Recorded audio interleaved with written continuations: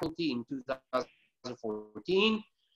He completed his oral surgery specialty in 2018 from Kaunas Hospital, oral and maxillofacial surgery department.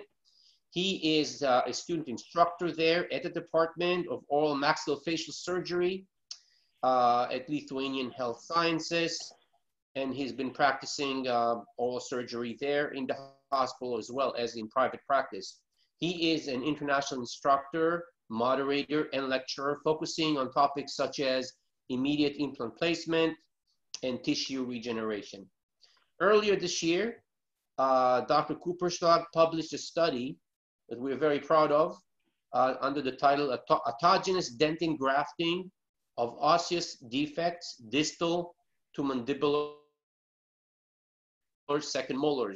Check it out. If you get a chance, you can download it from our website or from a number of other websites. I'm sure you're going to really enjoy the presentation.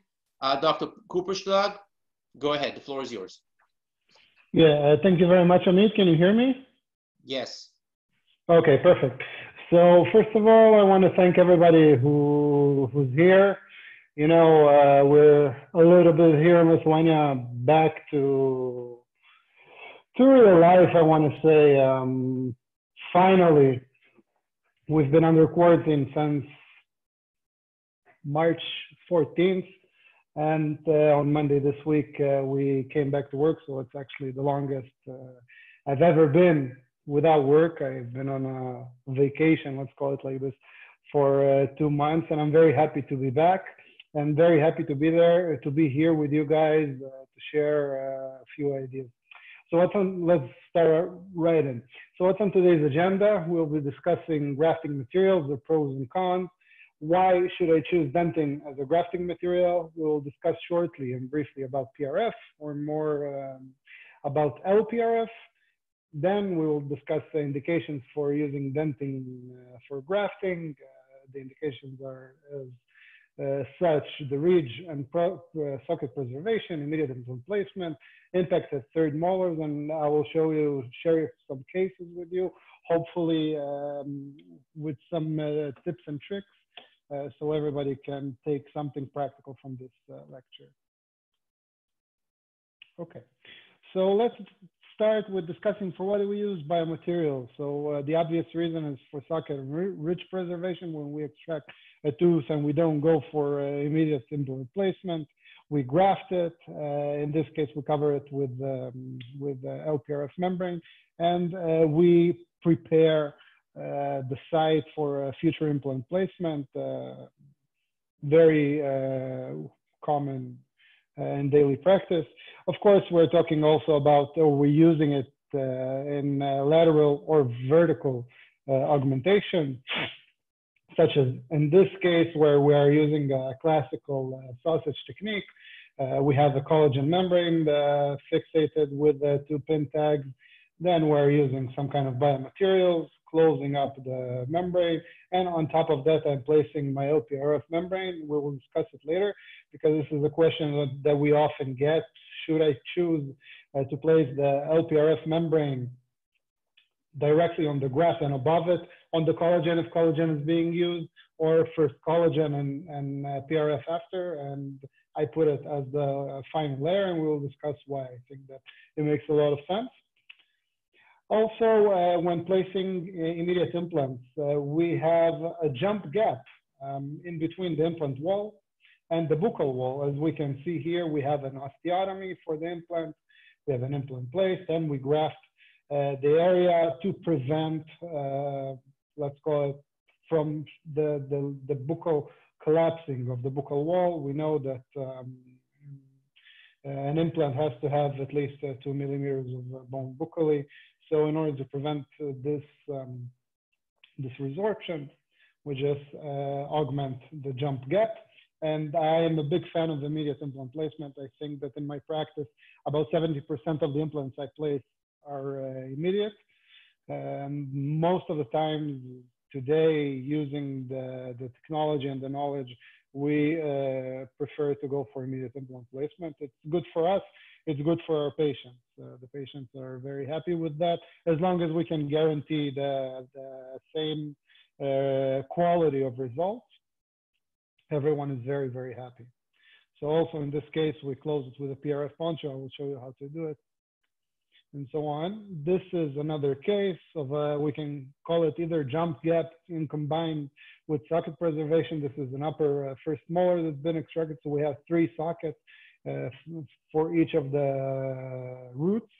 And we graft it. In this case, we fabricate the individual healing abutment and maintain all the beautiful contours that nature has given. Now, this topic is something that Amit mentioned, and always when I'm talking about grafting sockets of extracted wisdom teeth, everyone is looking at me, why would you do it? And we will discuss it a little bit more in depth as the lecture goes on. But the main idea is that the surgery itself is quite aggressive. A lot of bone removal is needed. Therefore, we're living with a defect distal to the second molar. We want to prevent it from being a problem in the future. So we will graft the area, and I will discuss it more thoroughly. I think that this is one of these topics that people are thinking, perfect, how come I didn't think about it? And it's very much suitable for everyday practice. So discussing grafting materials, we have a few grafting materials, and each one of them has their pluses and minuses. So when we all started learning about GBR, we were all very much taught that the golden standard is autogenous bone. The reason for it is that it's pretty much the only grafting material that's both osteoinductive and osteoconductive. Also, the immune response reacts completely different to it. So we have reduced risk of the graft being ejected from our immune system. And it has a fast turnover, and we get real bone. This is real, true host bone. However, it's requiring of a second surgical site.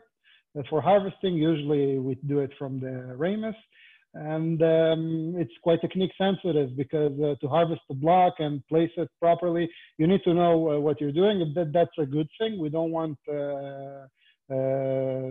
people just to do whatever they want. If something is technically difficult, then it's a good motivation for improvement. Talking about allogenic bones, so it's harvested from human cadavers through a donor bank. It has a fast to medium turnover. It contains some BMPs, bone morphogenic proteins. It's osteoconductive, not inductive.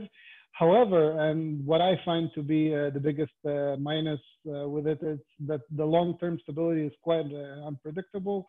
Not only in my hands, a lot of authors even claim that in the period of 5 years, we have up until potentially 30% resorption. So in my hands, especially when it comes down to blocks, it's very high, very unpredictable. But for the long run, for the short term, I remember I started using allogenic as my first material. When I reopened, I thought, wow, this is amazing.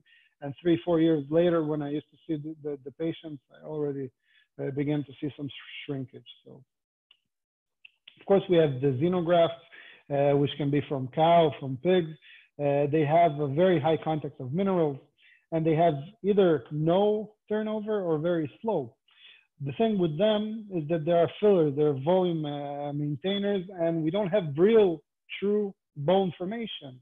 We have some network of fibers of cells in between, but because the bone does not resorb, we don't really get real bone. We get a bony-like substance, something that everyone who's working with xenograft knows that when you reopen, you find a lot of floating particles that are just there, but they're not connected to anything. You just take a curette and you just scrape them off. So as we see, no material is perfect. And of course, we have the synthetic that I haven't really discussed. I think that synthetic potentially is the future of GBR. However, we're not there yet. And we need to be very careful when using it because companies they promise the world and beyond.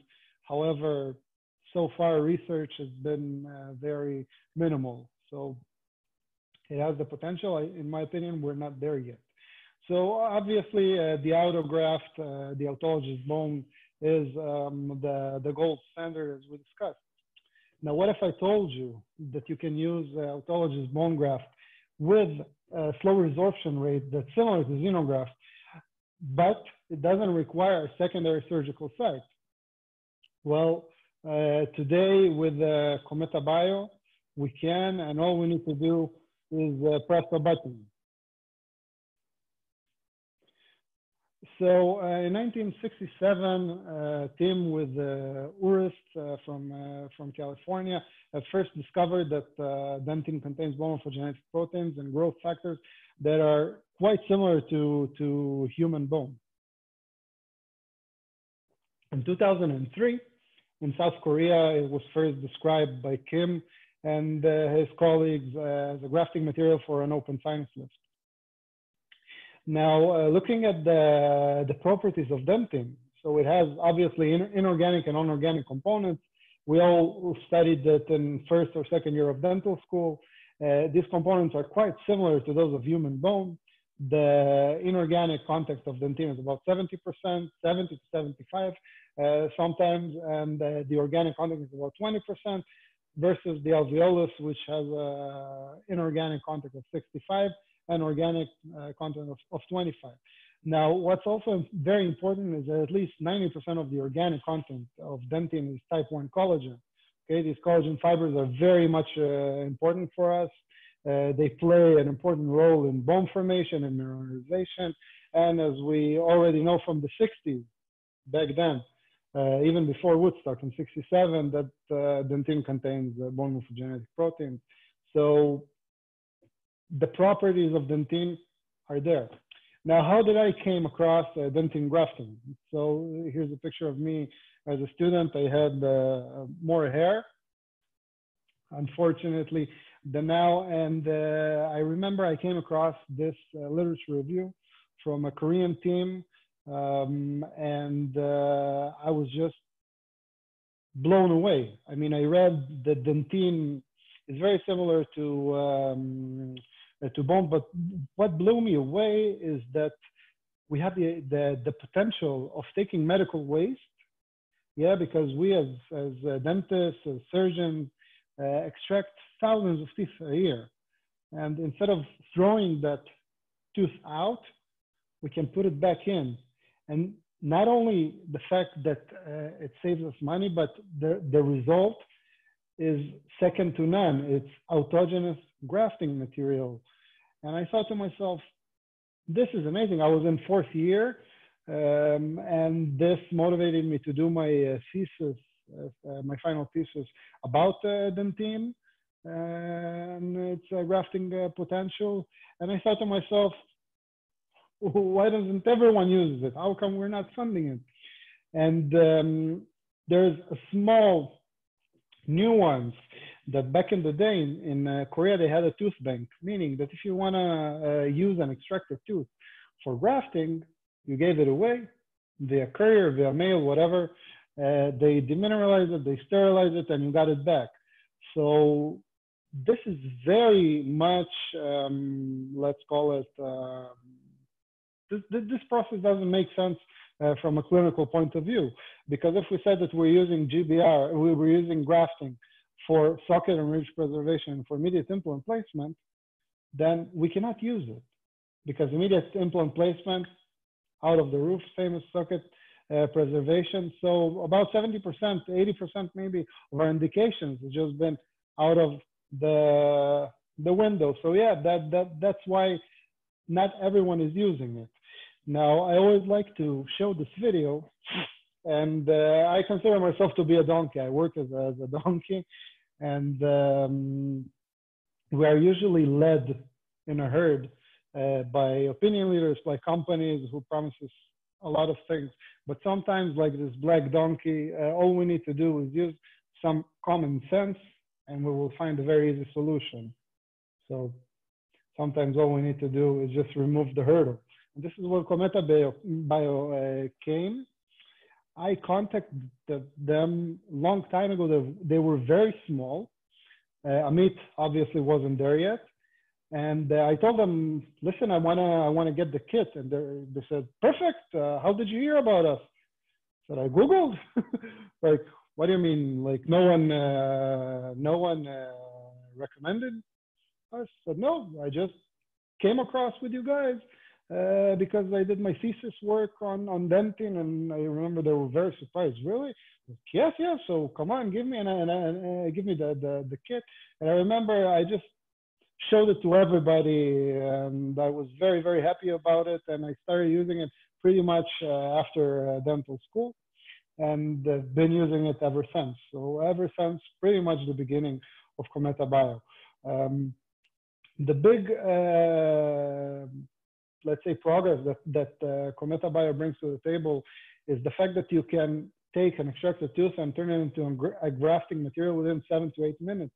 How do you do it? Well, very easily. You take the extracted teeth, you use a carbide tungsten or just a hard burr, don't use the diamond burr. You clean out all the caries, all the filling materials, all the PDL remnants, dry it off with a gauze, put it into the chamber, grind it, and sorry, it takes 13 seconds. I do that process twice to make sure that everything gets ground up.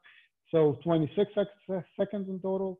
Then I apply a cleanser, and this is where KometaBio had their breakthrough. They found a cleaning solution that actually, I don't think that sterilizing is the right word, but autogenous graft doesn't have to be sterile. It has to be bacteria-free. It has to be virus-free, especially today, and it has to be fungi-free. And I saw the report, the lab report, the first one. They don't even have it in KometaBio because it was only when they started, and I was just blown away.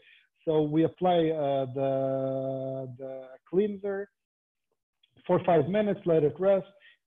We take a gauze, we soak up as much fluid as we can, we throw away that gauze, and we apply a buffing solution to increase and to put back the pH into normal levels.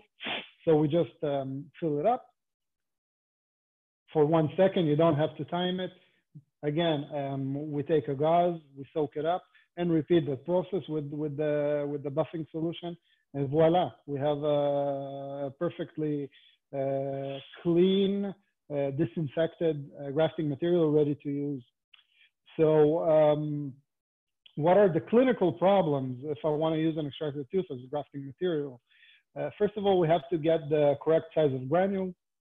What about caries and bacterial infiltration? Because if the tooth is in the oral cavity, we should expect some bacterial infiltration, even if it's not, if it doesn't have any caries on it.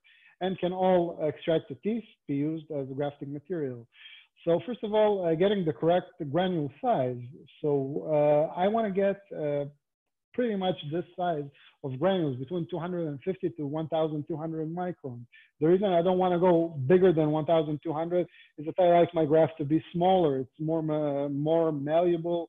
It has less sharp edges. I always use medium to small size granules in my graft regarding to whatever graft it is. And I don't want it to be smaller than 250 microns because then it can go through phagocytosis and just resorb completely and disappear. So how to achieve it? By pressing a button.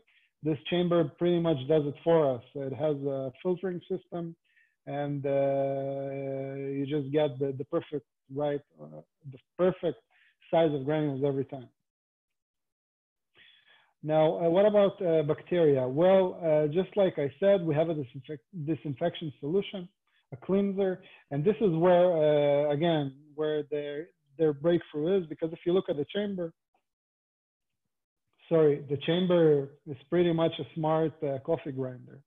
But how to clean it and to prepare it, this is the main idea, and it comes in bottles. It's very easy to use. All you need to do is fill it up. You wait 5 minutes. Like I said, you soak it up, you apply the PBS, the buffing solution, you soak it up and apply it again, and you're ready to go. 5, 6 minutes. Well, let's say 6 minutes. And of course, that endodontically treated teeth are contraindicated because of the gutta perca and the fillers. However, seeing Ziv Mazor and other people's webinars and sharing opinions, it actually makes sense that what they do is that they just take a burr, section the tooth in the middle, and just shave off all of this, maybe a little bit, maybe a millimeter or two of sound dentin they sacrifice, but then they use the endodontically treated root after all of this area, all of this material has been removed with a burr.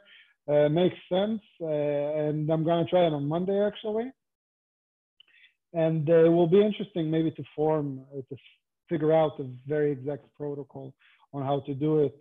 So we might have a little task in front of us, Amit. Keep it in mind. Now, being autogenous, I also like to combine LPRF. So the main objective of LPRF is to achieve new angiogenesis. Now, I'm not going to talk into too much detail about LPRF. You can see Nelson Pinto's webinar about it.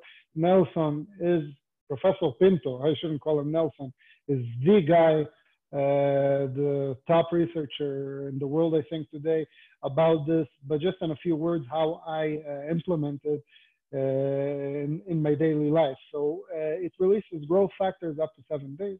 It is used as a matrix and recipient for growth factors. It doesn't resort, it epithelializes. Okay, this is why I always leave it as a last layer, because if I even have a little bit of a dehiscence, then I still have a layer of LPRF that will protect my graft, and it will eventually epithelialize, and I will get a new keratinized gingiva on it. And also, it's very important that it has antibacterial properties. We'll never see any plaque accumulation to it. So this is why if I have some dehiscence and it is covered with an LPRF, I can sleep well at night. And also my patients, we know that if we didn't use it, if we see collagen, wound dehiscence in collagen, then stop, remove everything, wait, and start over. LPRF gives me that extra safety. Practically speaking, how do I use it? I use it in a poncho technique. Very simple. I just puncture a hole, place it place my healing abutment in it, like a poncho. This is an immediate implant placement case, and just tuck it in. Please note, of course, these granules were removed. Please note these defects. Okay, obviously we have a defect, and 5 days post-op. And this is something that is 100% predictable and can be achieved by anybody. And this is the main and most important thing. And during this quarantine, I got to see a lot of webinars of gods of implantology and gods of perio, and they showed cases that really 5 people in the world can perform. I cannot perform that, but this is something that everyone can achieve, and it is very predictable. Also, we can use LPRF together with dentin to form a dentin block, sticky bone, steak bone, however you want to call it. It looks like this. Is very, very malleable, very easy to use, and gives a lot of confidence when you use it. You can find the protocols, I think, in KometaBio's website. So Ziv Mazor has called it green dentistry when we use dentin together with the LPRF, and I find this name to be very, very accurate of what we're doing. I love it, and I'm going to refer to it from now on as green dentistry, because it pretty much describes what we're doing. We're taking medical waste, we're taking something from the patient's own blood, we're mixing it up, and we're getting this wonderful material. And yeah, we are green. So green dentistry, and go green dentistry. This is a short case of big work that we did. We extracted impacted wisdom teeth. Here a second molar, replaced an implant. and grafted everything with Dentin. On top of that, we place our ponchos and a few LPRF membranes. And this is post-op. This is immediately post-op, and you can now go like this with your nose and think, Avi, what are you showing this garbage to us? Look how it looks. It looks terrible. Believe in green dentistry. This is 5, maybe 7 days post-op, not more than 7 days. Look at the volume. Look at the color of the tissue. This is wonderful. Again, before and after. And this is something, you see, it's a very bloody surgery. You cannot say that only I can achieve it. Really, anyone who will follow these principles will have a predictable outcome. So being green and being autogenous, so in this case, we extracted a tooth, we grinded it up, filled it, and placed an LPRF plug. On top of that, we placed a Maryland and waited for the site to heal in order for us to place implants in the future. What about immediate implant placement? Well, I'm a big fan of densa burrs, of osteodensification. Look how nice I'm able to expand the septum, okay, from here to here. And again, predictability is the key here. This is 100% predictable. So we have expanded the septum. We used the dentin particles, grafted the area, poncho, and the patient is ready to go. I don't even have to use a huge healing abutment, although today I prefer to either use an individual one or to use a bigger one. Now, being autogenous and being green, what about the preservation of osseous defects after wisdom teeth extraction? So as Amit mentioned, we've published an article, and this article is getting a lot of attention now. And the article describes the grafting of osseous defects right after, of osseous defects distal to the second molar tooth, right after impacted wisdom tooth extraction, and why we should do it. So what's the point of it? Basically, the horizontally impacted wisdom teeth, they, as is, require quite of aggressive surgery. Okay, this is what we have. It's regardless of technique. Of course, technique can improve it, but when the tooth is completely covered by bone, we need to remove that bone. There's nothing that we can do. So as is,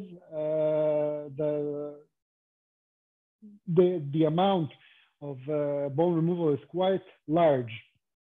Now, due to the large osteotomy, we will leave an osseous defect distal to the second molar. Imagine the distal root.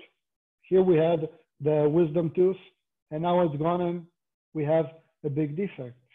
So the literature shows us, Kugelberg and colleagues show us that 5 years, 3 years follow-up will occur, will end up, will result with 4 to 7 millimeters of a pocket, of a periodontal pocket. And this is already serious stuff. Now, imagine the patients that we're dealing with are young patients, most of them, right? Most of the patients who are coming to extract these impacted wisdom teeth are young. They have 80 or 100 years more to live, and we're causing a defect. We're causing a pathology. So the thing is that as oral surgeons, for example, my practice is very much based on referrals or on referred patients. I get the patient, I do the surgery, maybe I meet him again the week after to remove the sutures, to check the healing, and then he disappears, and I don't think about it anymore.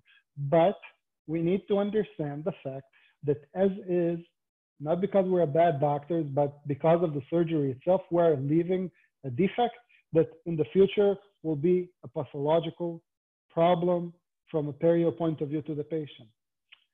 So we can see this case, for example. Here, we don't have any bone, okay? If we look at the distal, we can take a probe. We will have maybe 2 millimeters or 3 millimeters of pocket, which is normal, but It is because we get stoppage of the probe with some fibrous tissue from the crown of the impacted wisdom tooth. When we remove it, what will happen? For sure, we will have a huge defect. So we will get to this case a little bit more in detail. We just graft it up, and we have very nice healing, and we reduce the risk of pockets, and I will show you for how much. So our study was done with follow-up 3 months post-op and a year post-op. We took in total 24 cases, okay? And we invited them for a follow-up in 3 months. We did probing of the area. We did panoramic x-rays. And again, we repeated the same process 12 months post-op. And look what we found. The study group, the group that has been grafted, the control group wasn't grafted, just normal standard surgery. We found a pocket depth of 1.15 millimeters. That's awesome. That's a great number because the physiological depth is from 1 to 2 millimeters. The control group demonstrated 4.45 millimeters of depth. Okay, so this is correlating with the literature. Look at the difference, 4.45 within a year. It's a big number. Within 5 years, it will turn into 5, 6, and 7, for sure. But the study group, it will be stable. It will be stable because we have turnover. It's a slow turnover, but it will end up turning over and turning into real host bone, which is amazing. Sorry. And the patient can go on living their life. So basically, we have a new paradigm here, taking medical waste and turning it into amazing grafting material, thus improving our patient's comfort, reducing the risk for future presentation. This is something that is standard today in my office. Very nice. Now let's talk a little bit about green dentistry. Let's show a few cases. So this is the case that I showed you before. This lady was given an immediate implant in the first lower molar area by me. At that time, she didn't want to do anything with these teeth. She disappeared, came back within a few months, and we already had some exudate from the impact of the tooth. She's a lady in her 50s. I said, you know, and she came, okay, let's finish this implant. I said, I'm very sorry, but it will be highly irresponsible to finish it up without addressing these. So either we do something, we extract these 2 teeth, we place another implant here, or if you don't want, we can leave it like this. However, I advise to place an implant. Or, I mean, you have the implant passport, you have all the documentation. You can find a different doctor that will take it. She said, no, I trust you. Let's get it done. So we raise the flap here. Look at the impaction angle. Look at the second tooth. So if the second tooth is like this, this one goes completely buccally. Okay, it's not even horizontally. It's like laterally impacted. Of course, elderly lady, we had to do some work. It was ankylosed in some areas, but nothing too serious. And we end up with this medical waste, which turns into a beautiful grafting material. We place an implant, we graft this area. Again, membranes, suture. This is a few days after, and this is a few months after we finalize the case. This is why we do this. This is what we want to achieve, this beautiful emergence profile. Now, if we look at the x-rays, where is, and I didn't have the chance to get, because of the corona, to get the proper screenshot. So all I have is the photos from my computer. But look at this. Where's the host bone? Where's the dentin? You cannot tell. And this is about 2.5 months after. I didn't wait for half a year, for a year. 2.5 months. Where is the host bone? It's that simple, that fast. Where is the host bone? Where is the dentin? We cannot see the difference. This shows the integration of the grafting material. So amazing result. Keeping it green, again, this lady came to replace these teeth with implants. Of course, the wisdom teeth had to be extracted. We have pericornitis, quite active in all 4 wisdom teeth. So what do? We go green. We extract these teeth. We extract the wisdoms, and we have beautiful grafting material. This is the clinical situation. So of course, nothing much to advise. This is the wisdom tooth, quite a simple extraction. Usually when we see this, lesion in the distal, we know that the tooth should come out quite easily, and we just apply a luxator here and it comes out from the distal area. This is how it was. We extracted. This is our beautiful grafting material. We place the implants with ponchos. We graft the area with dentin, and we have a wonderful long-term result. Now, keeping it green, another patient. This patient came for entire mouth. Of course, we don't have much choice here. All these teeth needs to be taken out. And he couldn't afford a fixed dental work in this case. So we decided to go for extractions, immediate implant placement. We will place in every jaw 3 implants, and we will do an overdenture that will be held by locators. So good plan. However, unfortunately, in this case, we were not able to find any veins. I wasn't able to draw blood. I'm sure that some doctors are more experienced than me, but there was no way to draw blood. And of course, we want to stay green. I don't want to use any collagen. What's good with dentin, that it does not encapsulate. So we don't have to cover it up with some kind of a barrier. A barrier membrane is not needed when using dentin. Knowing this, I approached the surgery. Of course, all of these beautiful teeth are our grafting material. So this is the clinical situation. Easy extraction. We clean everything out.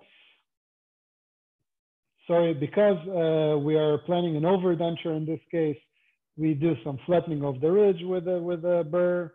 We place implants regarding to whether we're going to do a fixed bridge or a removable, prosthetically driven, singular angulated implants from the cingulum. This is the second implant, the third implant, and then we take this beautiful grafting material and just cover everything up. No membranes, no nothing, and suture. The plan is like this. In 2 weeks, we remove the sutures, and the prosthodontist start fabricating the removable prosthesis, which will take about a month. So maybe a month and a half post-op, you will already have a removable prosthesis. That time of implant uncovery, for him, I think we went for 3 or 3.5 months. We will directly connect it with the locator. And I have a removable denture already on a grafted area, only a month and a half after we grafted it. But with dentin, I'm sure enough that I'm confident enough that it will not lead to any problem. Okay, and this is how I uncover. I had to take a burr and look for it because I couldn't find the implant. Look at this. Where's the dentin? What do you think will happen if it was xenograft? We will have flying particles everywhere, and regardless to which company you use. Okay, because a cow is a cow. You cannot turn a cow to a super cow, right? Or a pig into a kosher pig, into a kosher super pig. So just outstanding result. Look at this bleeding bone. This is what we want to see, okay? And this is what we get every time that we're using Dentin. And this is already 6 months post-op. We have a nice gingiva, nice contours, and everything here looks very nice. This is at the time of uncovering. Now let's talk about the impacted third molars. I'll just show you the last case, and we can go through the Q&A. I just want to show you my protocol on how I approach these cases. So first thing that we need to do is we need to analyze the X-rays. Okay, what we see here by analyzing the X-ray, we can figure out a game plan. Okay, and when we have a game plan, when we have a protocol, everything is very smooth and very easy. What do I mean? So in this case, we have a tooth with 2 separate roots. Okay, it's partially impacted. We see a little bit of the tip, I think. Yeah, well, not a little bit. We see the crown in the mouth. How will our workflow go? So first of all, we raise the flap. I will show you how I raise the flap, but I always tend to use a very minimal flap. I never go past the papilla of the second molar. I just see enough. Okay, for me it's enough to work, and I don't want to touch the papilla because cutting away the papillary fibers also might lead to some bone loss. Then what I'll have to do is I'll have to do a coronectomy. We remove the crown, and then we try to make a purchase point somewhere here. If the tooth doesn't budge, if it doesn't move, then we go on and hemisect it and extract each root separately. So let's take this game plan practically. So this is the situation, and this is the flap design. Like I said, I'm going until the mesial papilla of the second molar, and this is what I'm getting. Okay? I don't need a bigger flap. Now notice that the incision will always be buccal. I never go mid-crestal because of the risk of injuring the lingual nerve.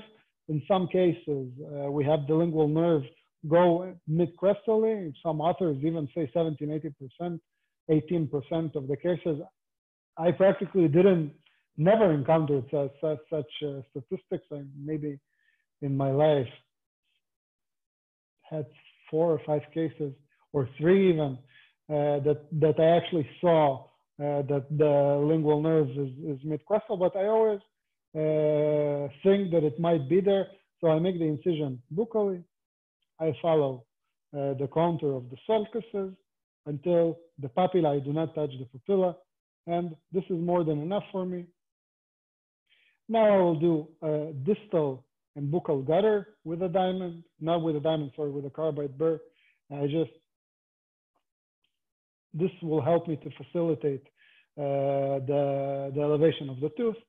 Then we followed with a coronectomy, as we said, everything according to plan. Here will be my purchase point, and in this case, very slight elevation. Always remember, do not use force. The risk of mandibular angle fracture is real. Believe me, everyone who's worked in the ER saw it. If you are using force, something is wrong with your technique. An extraction always has to be elegant. And this is what I always say to my students and to my colleagues. An extraction is like a ballet. If you end up using force, if you're asking your to hold the patient's head, you're doing something wrong. You do not need to be using that force that, if the patient is not under general anesthesia, then it shouldn't move all of his head. And in this case, we were lucky enough to elevate the tooth and extract it fully. Beautiful grafting material, we clean, we disinfect it, we graft it, and all we need is 3 or 4 sutures, and that's it. Very, very simple, and this is common everyday practice in my office. And now we can know that, the patient will not have future complications. And another small aspect of the study that we found out, when we called the patients for suture removal 7 days post-op, they end up filling a questionnaire. And one of the questions, also seven days post-op and 3 months post-op. One of the questions was, did you notice anything different regarding food entrapment? And about 70% or 80%, I don't really remember the number, right? But we will find it in the article. They reported that they had food entrapment in the control group, where in the study group, no food entrapment. So also the quality of life of the patient is affected by doing a very, very small adjustment. Grinding, grafting, it takes a few more minutes. I usually start with the upper molar. I extracted. I let my assistant prepare it, and then when I finish with the lower one, I start with the upper one, and then when I finish with the lower one, I already have the graft. But it's just for workflow. But there's also nothing wrong with just like placing a gauze, letting the patient lie down for 6 minutes, relax, and then 3 more minutes where you place the graft and suture. So great outcomes and improvements of quality of life. So thank you for your attention. This is my Facebook, my Instagram, my email. Please feel free to add me on Facebook, follow me on Instagram. If you have any questions, feel free to contact me by email. And please keep in touch.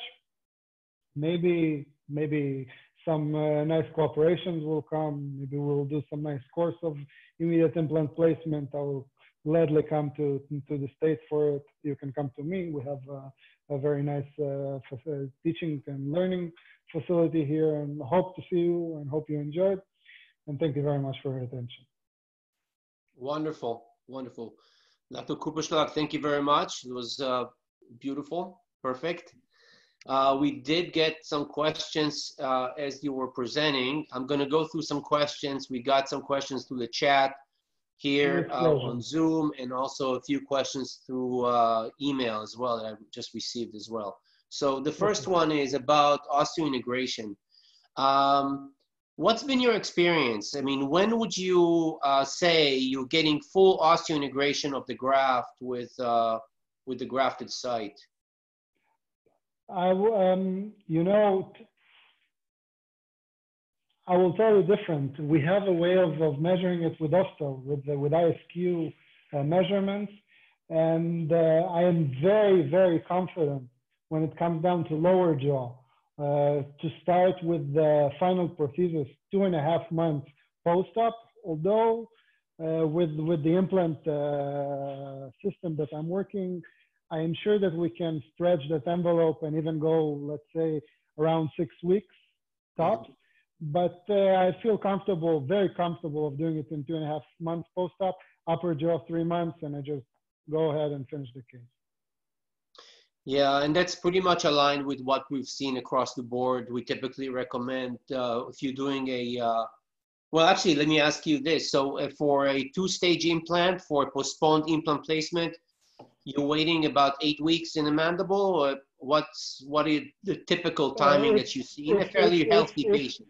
If healthy patient with the implant system that I work with, I can 4 months or 4 weeks or 5 weeks, I can already go on and finish the case. But not many implant systems allow us this. Standard implant systems with SLA surface area, I am very comfortable of finishing the case 2.5 months post-op. Very comfortable with that. 10 weeks, more than enough with every implant system that has an SLA surface area. Yeah, yeah. And we think the main reason is because because you get the ankylosis effect. Yeah. Okay, the ankylosis between dentin and bone, which is obviously different from osteointegration, but as a result, it's giving you the same result. It's giving you the stability that you are looking for. So that's one thing that we have seen from the research. And the second thing relates to it is that when you're using an autologous product, you kept mentioning it a few times in your lecture, but when you're using an autologous product, a biomaterial which is autologous, your body shifts immediately to building, to regeneration. It's not, you almost completely jump through the phase of trying to figure out what this material is, foreign body, how to treat it. Yeah, you're not seeing it with an autologous graft. Then inflammatory phase. Yeah. That's right. I completely agree. And I always say, don't think that you are using dentin. Think autogenous. You are using autogenous. It doesn't matter if it's autogenous bone or autogenous dentin. Use the same mindset. So, by the way, Brennemark described first osseointegration as functional ankylosis. Mm-hmm. So it makes a lot of sense in that manner. Right. Okay. So Dr. Gilda Dagata, I hope I pronounced your name correctly. I'm sorry if I did not. Asking, do you use EDTA to make partial demineralized dentin in order to boost BMP2 bioactivity? So are you using EDTA? I know you haven't mentioned it. No, not yet, because I'm waiting for the shipment from you. I haven't got the chance to.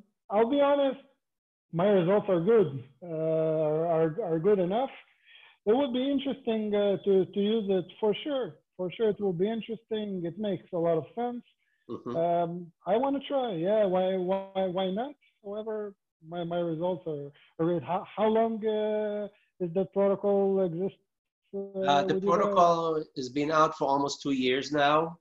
And so I'll say from our research and from everything we've seen, we have, especially in the US, okay, especially in the US, because I guess it's closer to us, we're seeing more and more doctors using it. And the doctor that was asking the question is absolutely correct. What we are seeing with EDTA is that you are boosting BMP activity and growth factor activity just because you are exposing more of the collagen. So what the EDTA does is EDTA is an etching. It's an etching solution, basically taking away a little bit of the mineral, exposing more of the collagen, and as a result, exposing more of the BMPs and the growth factors quicker, faster. And so we are seeing even more bone regenerated when we use EDTA. Now, we tend to recommend to use EDTA for partial demineralized dentin. I should just say, for people who are not familiar, we have two protocols. The protocol that Dr. Kuperschlag was referring to is to produce mineralized autologous dentin graft, mineralized. With the EDTA, it's a protocol that extends the process by 2 more minutes, but it is providing you with partial demineralized dentin graft. So you're still getting all the properties of mineralized graft, but you're also getting more exposure of the collagen early on. And so for patients that are, let's call them slow healers, like diabetic, medicated, old, that they're not going to generate bone as nicely as a 20-year-old, those are the patients that typically EDTA would work really, really great on. Okay? So that's can't wait to try it. And the EDTA, she was asking, the question here is, the EDTA will extend the protocol by 2 minutes. Okay, so you go 5 minutes with the dentin cleanser, you dehydrate, then the EDTA for 2 minutes, dehydrate, and then you wash. So instead of 8 minutes, it's taking you 10 minutes. but definitely worth spending these 2 minutes for your slow healing cases. Okay. Question about membrane. So when do you always use membrane? First of all, so the question for you is, Nope. do you always use membrane? When do you not use membrane? And if you don't have PRF, it's a multi question. The person was asking. First of all, it's a great question, and it's a very common question. And the answer is very simple. First of all, we need to think for what do we need a membrane. So what is a membrane and for what do we use it? So we basically use it for two indications. The first one is to provide some kind of a barrier in between the infiltration of soft tissue cells of fibroblasts that will lead to encapsulation of the graft. And basically, we will achieve a granulation tissue, and that the graft will not be integrated. The second indication is as a container. We use it in order to stabilize the graft, make sure that it stays exactly where we want it to stay. For example, in that case that I showed you at the beginning with the pin tags and the sausage fixing. Now, when you have a large defect and you want to stabilize 100% the graft, then you need to use the membrane for the mechanical properties, only for the mechanical. But talking about the biological aspect, so dentin, as I mentioned briefly, does not encapsulate. So we have sort of a super xenograft that does not encapsulate. We do not need a barrier function in order for the graft to be integrated. And I showed that last case with the 3 implants and the overdenture. There was no membrane, no PRF, no collagen, no nothing. And the result was quite good, excellent actually. And I think it's something very, very predictable. So the answer is, as a membrane, I do not need to use, as a barrier, I'm sorry, I do not need to use a membrane, neither, whether it's a LPRF, whether it's a collagen. However, I prefer to use LPRF because the healing is much nicer. But if I need it to contain the graft, to build up for GBR, then we have to use a membrane from the mechanical point of view. Okay. Dr. Kuperschlag, I have a question for you, which is I usually ask people, because in different parts of the world, the reactions are very different. So for the patients you're seeing, do you find it's easier for you to convince your patients to undergo bone grafting procedures? I know that patients today are asking a lot of questions and they want to reduce the amount of work that you do for them, on them. But what about when you present this type of protocol? What's the reaction? So first of all, we are not the first doctor to see the patient. The first doctor, the patient has been diagnosed and treated by Dr. Google. So they come knowing everything. And it's not a bad thing that the patient has questions, because it helps them to understand what they're going to go through. Now, when I tell them, listen, what I'm going to do, I'm going to grind up the tooth and then I'm going to put it back. To be honest, the first instinct is this eyebrow being raised up. What are you talking about? But then I explain, listen, the tooth and the bone is very similar to composition. Now, let's do an alternative. I will take bone from a cow. I will cover it with a membrane from a pig, or I will use our own tooth. Now, please, the decision is yours. What do you want? 9 out of 10, maybe not 95 out of 100 will tell me, okay, let's do it. And it's when you explain it to the patient, they understand it, because most of the patients, they go through some kind of extraction during their lifetime. And they know that the extracted tooth, you don't really use it for the tooth fairy. You don't really get money for it. And it's medical waste. What are you talking about with using it? Are you trying to do some fancy schmancy stuff? No, you need to take the extra 5 minutes to explain it to them. But when you give them the choice between cow, pig, or your own tooth, most of them are very easy in accepting it. Wonderful. And, you know, and I think that especially now with when we are in COVID-19 era, Sure. you know, you really, you know, patients really don't want to get exposed to anything from the outside that they can't necessarily trust 100% or anything like that. Yeah, Okay. I just had a patient this week that I explained to him, listen, I'm extracting a tooth, and instead of throwing out, I'm putting it back in somewhere else. Imagine, and he was very much appreciative of it. Also, we have to say it, and this is also a very important issue, that the cost to benefit equation here is very high. I mean, and let me just for 1 minute emphasize about my article. Imagine my hypothesis means that we need to graft the area. We cannot leave it as is. I am not saying that you will not get a good result using allograft. Maybe, most likely, to be honest. However, if I want to use allograft, I need to use at least 1 cc because the socket, the defect is big. I must use a collagen membrane. And I end up charging my patients 3 times more, at least, okay, for the same procedure. And they will look at me and they will tell me, listen, what are you talking about? My cousin, my friend, my colleague, most of them are young patients. They cannot afford all of these expensive treatments because anyway, most of the money is saved up for the ortho that they're going to do. And they will look at me and they'll tell me, oh, sir, you're a charlatan, you're a thief. Everyone else is taking this amount, X, and you're taking X times 3. What the hell? So Dentin allows me to keep the price point, the price range in a very, very logical range. And really 9 out of 10, when you explain to them why, when you take the 5 minutes to explain to them why, and guys, I have the literature to prove it, then they say, okay, I will pay the extra because it makes sense.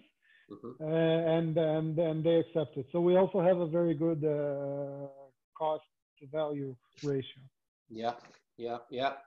No, you're 100% right. I hear the same everywhere I go. So it's the same. I hear the same exact reasoning and the same messaging. Okay, very good. So I think with that, we're pretty much over time. Again, I want to thank, first and foremost, I want to thank you for the wonderful job you've done here. Very, very nice. Great cases. Beautiful results. Thank you for having me. And hopefully I'll have many more cases in the future. I miss working. Absolutely. And again, thanks for everyone for joining us. Again, there's a lot more information on the website. And if you want to read more articles, see more cases, go to the website, KometaBio.com, under science or under education. You'll find all that. You were going to say what? No, so thank you very much, guys. Thank you for all the participants. Okay. And hope that you find it beneficial and learning. Yeah, perfect. And we'd love to hear from you on info@KometaBio.com if you want to provide us with some feedback, info@KometaBio.com. Very good. And oh, by the way, and the session is recorded and it's going to be on YouTube, on our YouTube channel, probably within the next few days. So you can go back and watch it again if you wish. Thank you very much. Bye-bye. Good night. Bye-bye.